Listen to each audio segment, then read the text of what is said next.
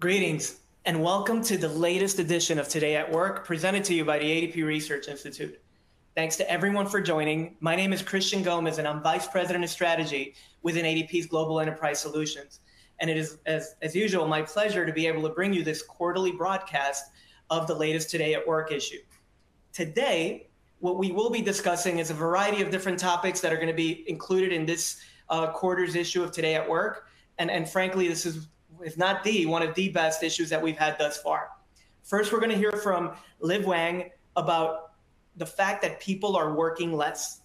Who and why? Then we're going to hear from Dr. Mary Hayes around the topic of employee engagement and the fact that it actually just hit a record high in 2023. She's also going to talk to us a little bit about stress at work and why it's not just about the job. And then Jeff Nazaj is going to talk to us about how the law of supply and demand has failed our teachers. And then also at the end, we'll have a really fun part where you'll be able to try your hand at our new bracket. And then finally, our chief economist and head of ADP Research Institute, Nela Richardson, is going to bring it all together for us and then walk us into the Q&A where again, we'll answer all of your questions. For those of you that have joined us in the past and those of you that are joining us for the first time, I'd just like to kind of set up the context of the Research Institute and the Today at Work initiative. And the fact that many of us, if not all of us, are very familiar with ADP, who happens to be one of the largest human capital management providers in the world.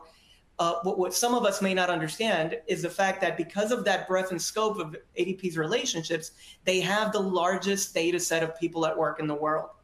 And then ADP has an institute that dedicates itself to studying that data and then deriving insights that can inform all of us that are trying to create a better workplace. For the for the Today at Work issue, they utilize that extensive data set that is comprised of more than 25 million workers and over a decade of continuing surveys that encompass over 550,000 workers in 29 countries. And then they utilize all that information to provide us the insights that we're going to hear today and that you'll find on our webpage and in each of the Today at Work issues that have been deployed in the past. So without further ado, I'd love to dive into that first topic, which happens to be people are working less. Who and why?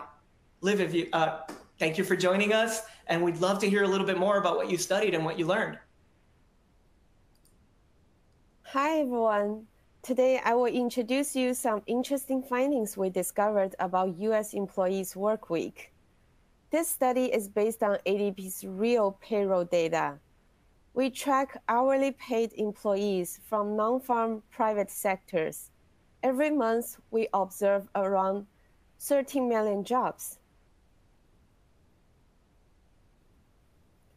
Over the last 4 years, while we've seen amazing job recovery, improved unemployment rate, and a rising wages after the pandemic, the median weekly hours worked has fallen, however. That median hours from this huge sample fell almost 2% from 38.4 to 37.7 from December 2019 to December 2023. If we look at the job with less than 35 hours per week, the percentage of these part-time jobs are also rising. It went from 43% of part-time to 47% of part-time jobs among all the hourly jobs we are tracking. Why this is important? Because the hours not only determine total labor inputs to the economy, but also it affects personal income.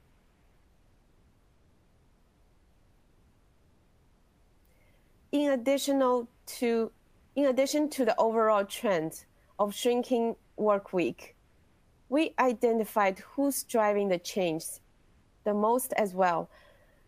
The left three columns in this table are showing the latest median hours from the last 3 months from 2023. The next three columns are the changes in hours from the same month 4 years ago in 2019. Firstly, we see while men's median work week stayed around 40 hours, women's hours decreased more than 1 per week.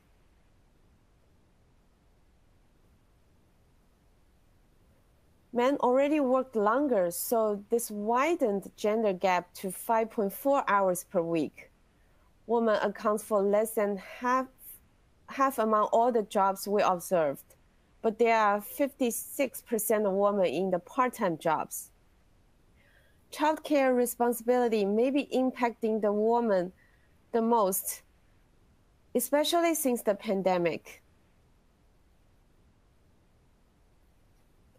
Secondly, we see it's the young adults driving the change. They have different responsibility from the older groups. Maybe there are less opportunities for entry-level jobs, or maybe the gig economy offers more opportunities and flexibilities, so one can spend less time on a single job. Move on to company size. Employees at small companies have typically put fewer hours each week than their counterparts at large companies. Maybe it's more flexible for the small company to adjust. Small companies are also more prone to the economic fluctuations. It is always easier to adjust hours before they change the headcounts. Among all these industries, workers from education, health, and leisure and hospitality are working less. These will keep these industries short-staffed for a longer term. A burst of information industry hiring during the pandemic was followed by layoffs at large technology companies, leading to a 10% reduction in work week. Goods production industry like manufacturing and mining always experience long work week. So the regulations and the labor cost for overtime may affect employers' decision on the hours can be offered to their employees.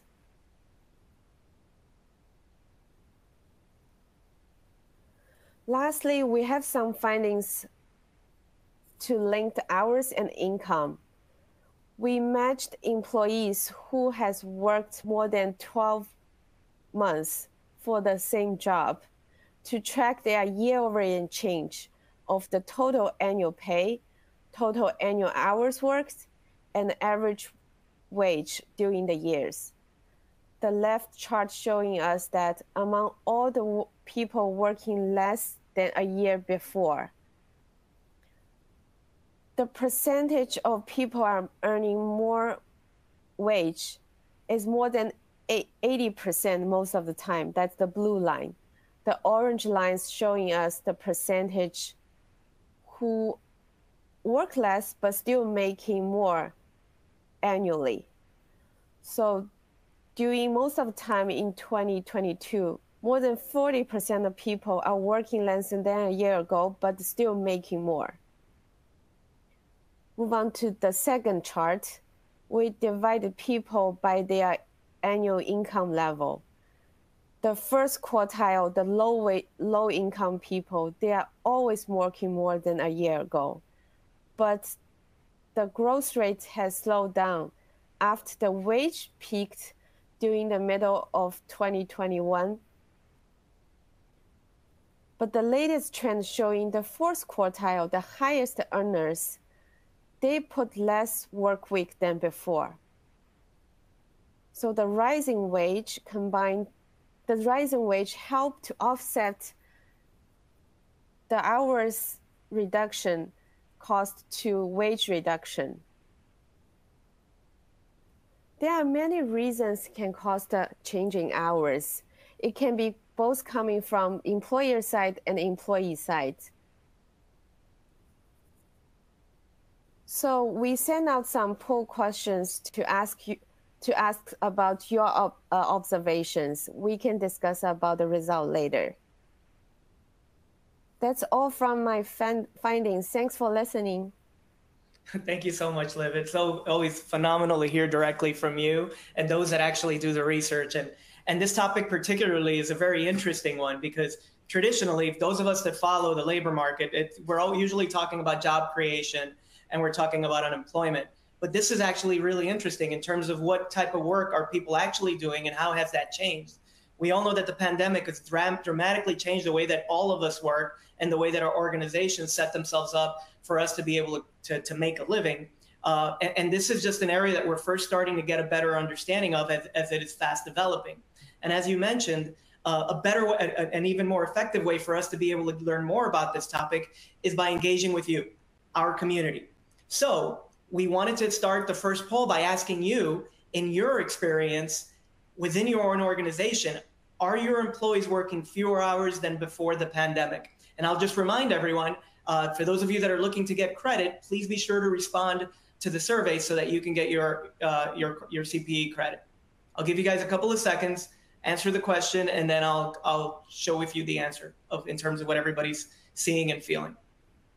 And here are our results. Interesting. So the majority of us, well, actually, I would say if you average it out, we're almost split down the middle. Some of us are saying that it's the same, and then there's some of us that are going few hours and some of us more hours. Very interesting. And based off of what I'm seeing in the chat, I agree 100%. A lot of this is going to vary based off of the industry. But we have another question for you. Who do you believe, or who is making in your actual organization the decisions on hours worked? Is it the employee, the organization, or are you unsure? I'll give you some time to answer this one as well. I'm going to close it here. We have a matching data set, which I know our researchers love. Who is making the decisions on hours worked? 28, almost 29% of you said the employee, a little bit over 60% believe it's the company, and a little bit under 11% are just not sure. So again, fascinating insight, a topic that I invite all of you to explore further inside of the report itself. They've posted in the chat where you can find it, and I'll do so at the end of the presentation as well. But I'll move on to the next segment of the presentation that'll be introduced by Dr. Mary Hayes. And these are two topics that I know are incredibly important, and there's a lot of interest out there. So thank you so much, Dr. Mary Hayes, again for joining us. Thank you, Christian, for the introduction. Today, I'm here to talk about global engagement and global stress. We define engagement as the emotional state of mind that causes people to do their best work sustainably. Over the last decade, we've been tracking engagement globally to determine the number of workers who are all in. Using the data from our 8 engagement pulse items, workers are separated into 2 groups, coming to work and fully engaged. Let's look at the findings. In 2005, we began our global journey with engagement with 13 countries. The number of countries grows each time we have surveyed workers. And in 2023, we examined worker sentiment in 28 countries. Looking at the graph, what do we see? Engagement has dipped, of course, during the pandemic as many workers lost their jobs, and the ones who remained on the job had to pick up the slack and possibly work more than their own jobs. Engagement has been on the rise since then, with 2023 being the highest record engagement to date. 2 of the biggest differences in engagement from our research are hybrid work and teamwork. So let's dig into that. So where are people working? There's been a shift over the last year with workers leaving remote work to return to the office. Reporting of remote work is down 4% year over year, and hybrid work lost 2% as well to the on-site office workers. Looking specifically at engagement by work location, hybrid wins that battle. The highest percentage of workers who are fully engaged is 23%, 5% higher than the global average. The lowest percent of workers who are fully engaged is in the remote-only group. We don't have all the answers as to why this is the case. If an organization has a large workforce who are remote only, it might be beneficial to think about how to check in with them more frequently and see how they're faring. What we do know is that the power of hybrid workers are 1.9 times more likely to be fully engaged than remote workers.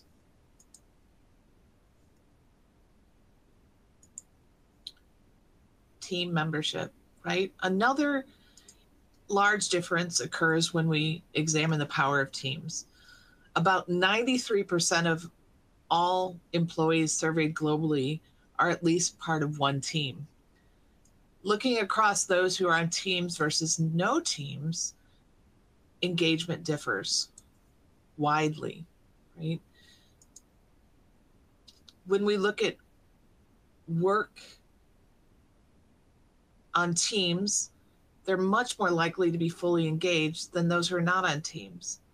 When we look at where people work, team membership and engagement, the largest differences occur in both the on-site and hybrid work environments.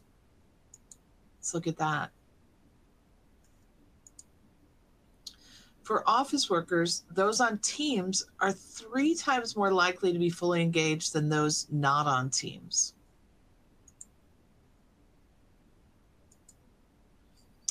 We have information about global engagement coming to the Data Lab on the ADPRI website in the next few weeks, so you can dig in further into this engagement journey. The second topic I want to talk about today is stress.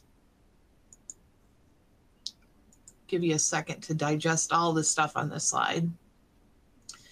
We began experimenting with a 2-construct approach to stress in 2022.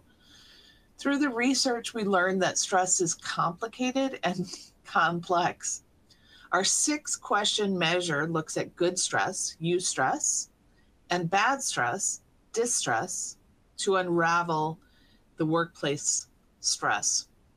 From these 6 questions, we are able to classify workers into 3 groups: thriving workers, rattled workers, and overloaded workers. With our 2,800 sample of workers surveyed across the globe, we are able to classify these workers into 3 categories. This is what we found. The distribution of stress: 29% of all workers are thriving, 17% are overloaded, and 54% are somewhere in between in a group we call rattled. Similar to engagement, we conducted our research to determine if there were different conditions where workers were thriving more than they were overloaded. The first question, the first condition is the ability to love what you are doing. So as we look at this slide, the graph shows those who love their work are much more likely to land in the thriving category. And on the other hand, without love, there is much more opportunity to be overloaded than thriving. Work location matters to stress as well. Let's look at that. So home can be an escape. Those in the hybrid work arrangements are much more likely to be in the thriving category than in the overloaded category. There are also differences in the remote and on-site groups, but the difference is not as drastic as the hybrid. And of course, the biggest question that the ADP Research Institute people and performance researchers look at is, why do we care about stress, right? It's plain and simple. Higher negative stress and a lack of love leads workers to the exits. Let's look at the next slide. So we looked at those who were overloaded and if they loved or didn't love their work. The top bar on the graph are those who are overloaded and do not love their work. 83% of these workers are actively looking for employment outside of their current organization. The bottom bar on this graph is workers who love their work and are balancing stress in their favor and are thriving. 2/3 of these workers have no intent to leave their organization. So helping workers find work that they love and to achieve a balance between eustress and distress will help organizations retain more of their workers in the end. Stay tuned again for more information about stress globally in the Data Lab next week. Back to you, Christian. Thank you so much, Mary. Such important topics. And again, a little bit of good news. It's always good to see sometimes as we're analyzing what's happening in the labor market, to see positive trends. And I know as we all went through the pandemic, especially everybody that's been dedicated to this profession, we've all seen a greater focus on employees and the experience. How they feel ends up having a material impact on what they do when they show up to work. And hopefully, my hope at least, the research doesn't point to that just yet because it's just coming out, but hopefully that extra effort, that extra energy and appreciation that organizations are placing on their employee experiences are starting to pay off.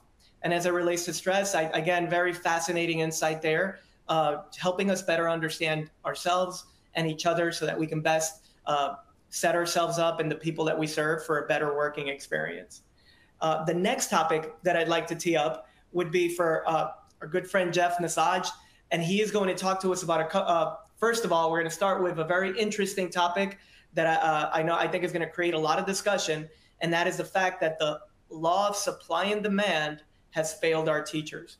Jeff, are you out there? Hey, sir. I'm here. Thank you, Christian. Good to see you. Thank you. Good afternoon, everyone. Today I'll be talking about the teacher supply and demand trends that we've been seeing in our data. So the U.S. has struggled with a teacher shortage, a problem that has only gotten worse when the pandemic started. So the ADP Research Institute built indices to track trends in employment and wages for both public and private teachers K through 12. Here we'll take a brief look at the supply and demand trends for teachers. On this first chart, we see the job openings for education industry based on BLS job openings data indicated by the red series, while the blue series shows employment of teachers, both indexed to January 2018. We can see that the job openings for educators have increased dramatically since 2021, when the pandemic hit. And while the employment levels indicated by the blue series have remained relatively flat. So this clearly shows that demand for teachers has outstripped supply. So in economics, this should be an imbalance that should lead to higher wages, as the law of supply and demand dictates. But instead, teacher pay has lagged. So we can see what this chart is showing is basically what we call the competitive salary index. And the competitive salary index is the ratio of teacher's salary to all US workers. So if the teacher's salary was on par with all US workers, this trend would follow the red baseline chart, right? But clearly that's not the case. Instead, you can see here there is a growing gap between teacher pay compared to all US workers. Now, there's two caveats that we need to keep in mind here when we did this analysis. In this comparison, we did not control for the differences in level of education between teachers and US workers. And the second thing is that we also didn't control for the number of hours worked. So the differences in hours worked between teachers and US workers, as you know, teachers' hours could vary throughout the school year. But I think based on this trend, we can all agree that the pay for teachers is definitely lagging. Go on to the next slide. So we further looked at this competitive salary index based on different age groups.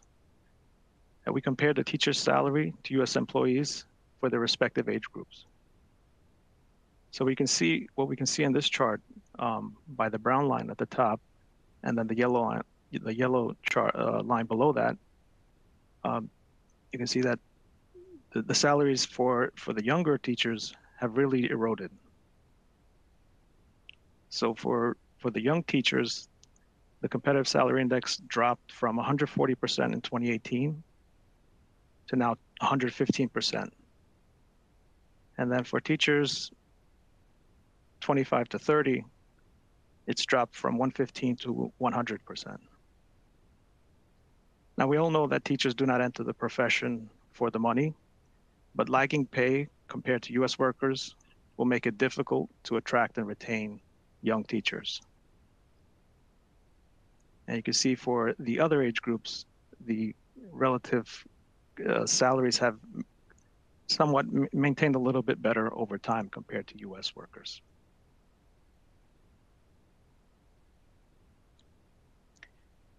So what we can summarize is that the overall labor market has made it hard to recruit and retain teachers since the pandemic. So what can be done to attract and retain more teachers into the workforce? Education employers will need to provide greater incentives to attract and keep teachers on board. So if higher salaries are not an option, then some non-monetary benefits like professional training and flexible work arrangements might be some other options to stem the shortage of teachers. And that's my presentation on teachers. Thank you so much, Jeff. Such an important topic, and I really appreciate, obviously, the spotlight that you've put on this issue. I venture to say that the majority of the people that are attending this webinar might not be in the education space, but this is something that impacts all of us as a society. I think it's a non-controversial thing to say that the role that teachers play in our society is incredibly important. They craft the education of the future that is going to guide us to hopefully be able to pass on skills, experience, and ability to thrive in the next generation. So even though we might feel like there's very little that we can actually do to be able to have a direct impact on this. Number one, just creating awareness and being very vocal about the fact that this is a profession that deserves our attention, deserves our appreciation. Secondly, there are certain things that we can also do to make sure that we support the education space and our teachers. First and foremost, take your experience and your education and volunteer it.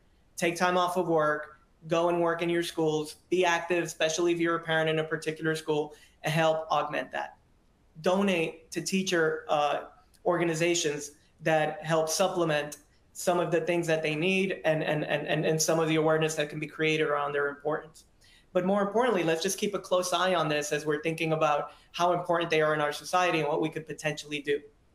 Now, before we kind of transition into the last topic, I want to remind everyone that there will be a Q&A section right at the end, so there's still time to submit your questions for us to be able to address them. And without further ado, right in time for March Madness, Jeff, you have a new bracket for us that I think will be very interesting to everybody that's in attendance. Yep. So now we'll transition from Department of Education to the Department of Fun and Games. So our business card bracket.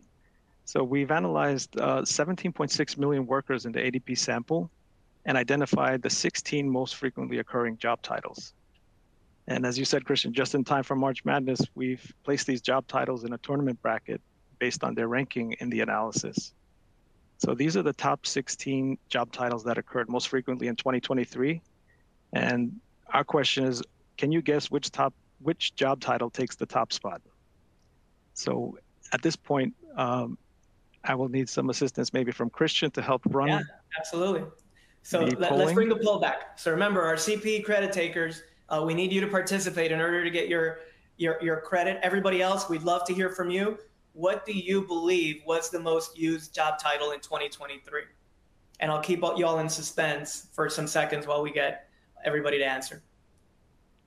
Based off of our audience, let me scroll down. Yep, customer service representative at 30.3% is the number one guess. Let me see, just to confirm who came in second. Account manager, followed by executive assistant, were second and third. So what was the most used job title in 2023? And here we go. We have a very wise audience that obviously has a pulse on the labor market. Yes, customer service representative was the most used job title in 2023. Thank you all for participating in the poll. We had phenomenal participation. And again, congratulations to all of you that had the right answer.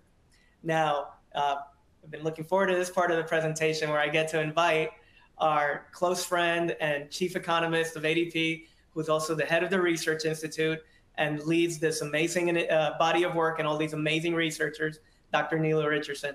Thank you for joining us today. That never gets old, does it? Thank you, Christian, for the kind introduction. I wanted to send my belated welcome to all of you who joined us from all around the country. I saw so many different places and spaces, and I thank you for engaging us.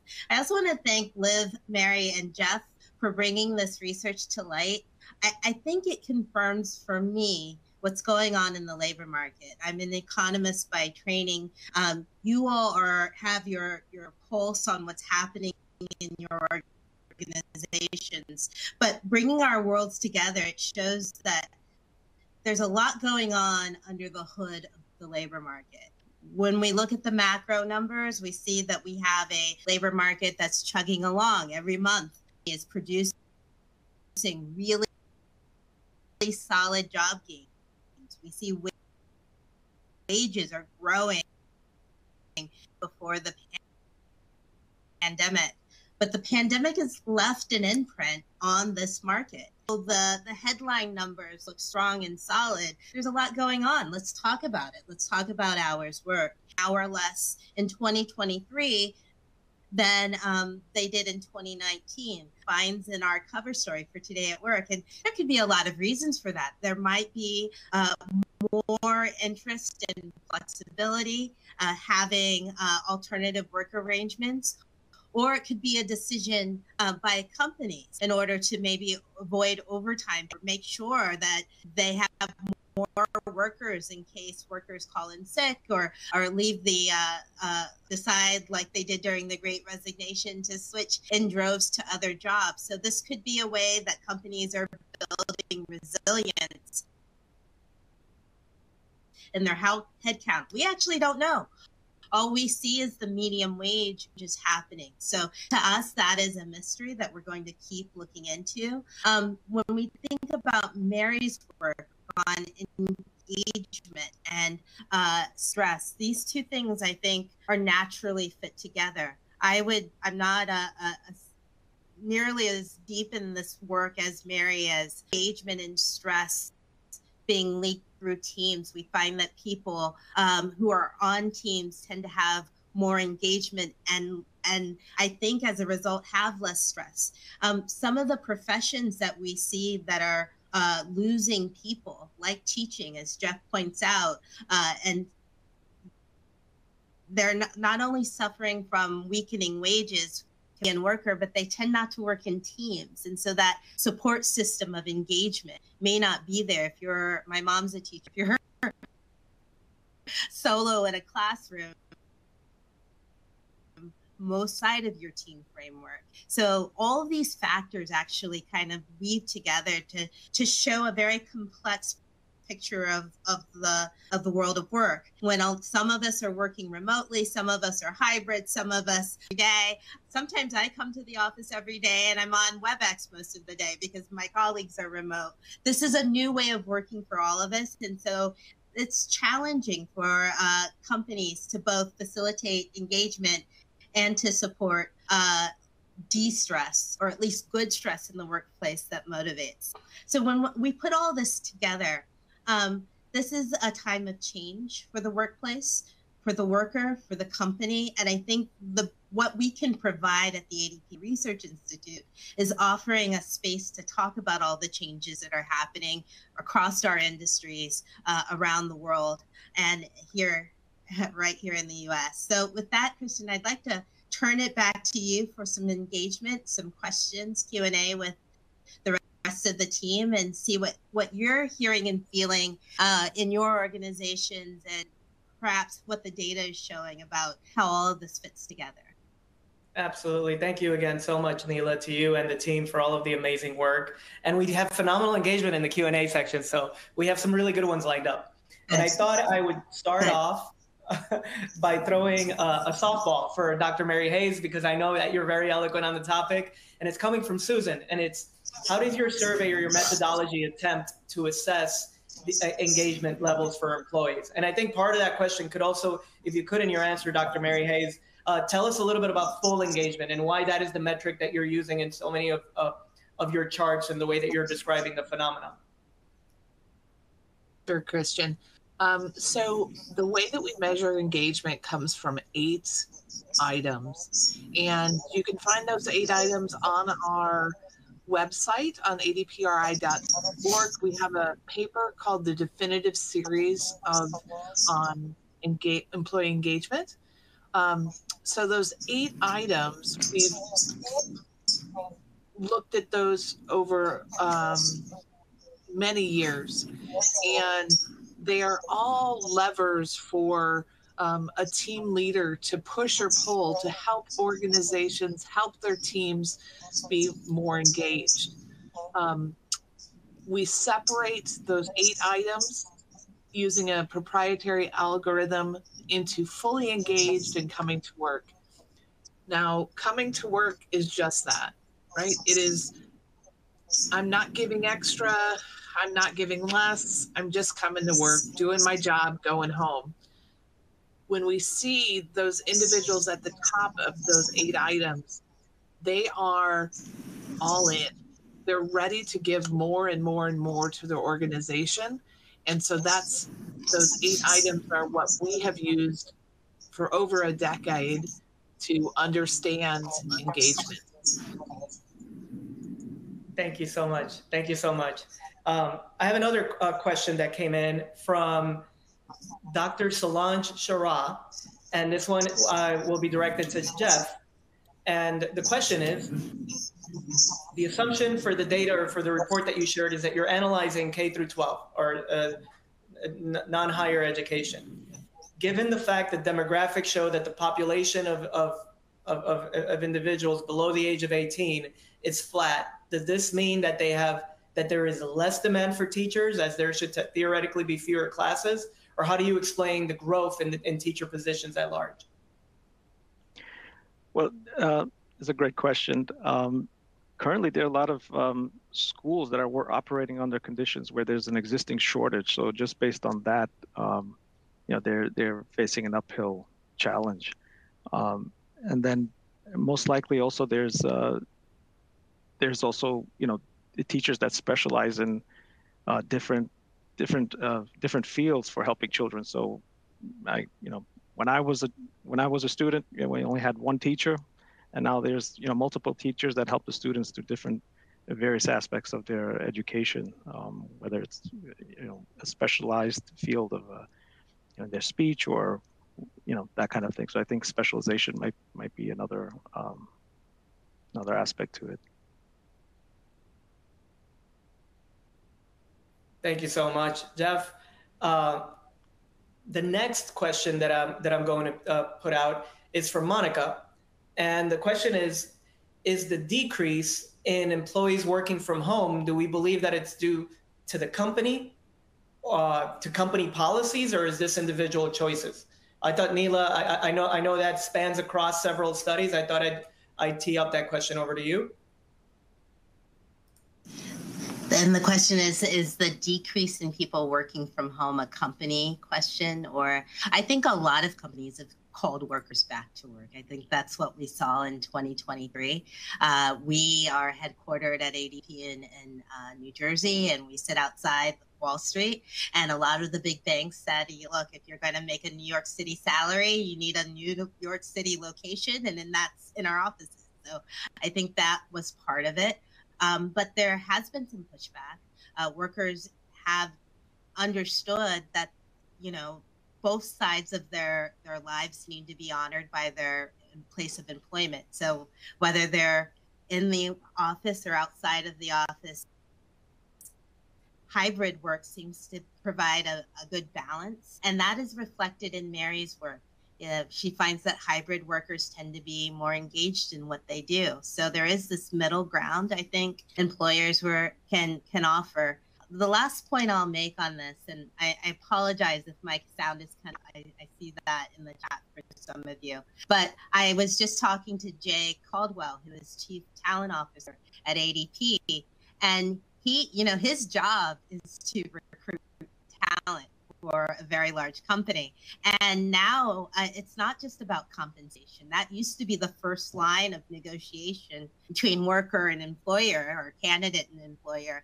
Now it's about compensation and flexibility and work from home and all of these other benefits and attributes that employers are offering. As Jay references it, workers want more of more.